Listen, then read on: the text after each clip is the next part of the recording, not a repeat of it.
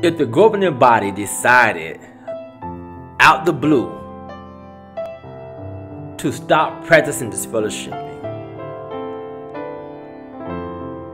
think about all the time you have missed with your family.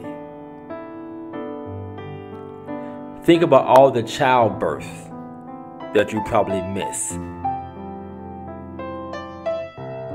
Think about all the grandkids, all the nephews and all the nieces and all the cousins that you didn't get to watch grow up. Think about all the graduations, all the weddings, all the funerals, and all the other once-in-a-lifetime events that's never going to come back around twice.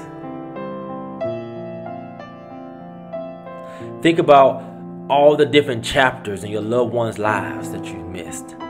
All the successes that you missed, that you did not witness. Because you were determined to shun them. You were determined to do exactly what the governing body told you to do.